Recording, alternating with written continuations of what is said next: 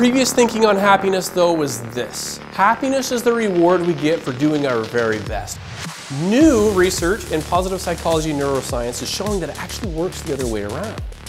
That when we're positive and happy first, it spills over into every other learning outcome that we have measured. Underneath behavior, there's these core needs. We have these core needs of safety, satisfaction, connection, and growth, respect, and fairness. And when one of those are violated, then we have what's called bummer emotions of fear, shame, which lead to boomer emotions, anger, and anxiety. The foundation of relationships really is friendship.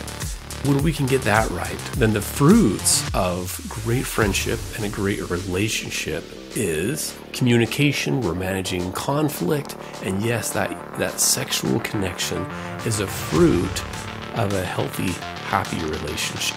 You're the author of your own story. Have you ever wanted to write a book? Well, it turns out you're writing your own story right now. Did you know that science shows that the most reliable way to bring more positivity and happiness into your life is to do something kind for someone else? Did you know that when you're feeling positive, your brain becomes up to 31% more productive?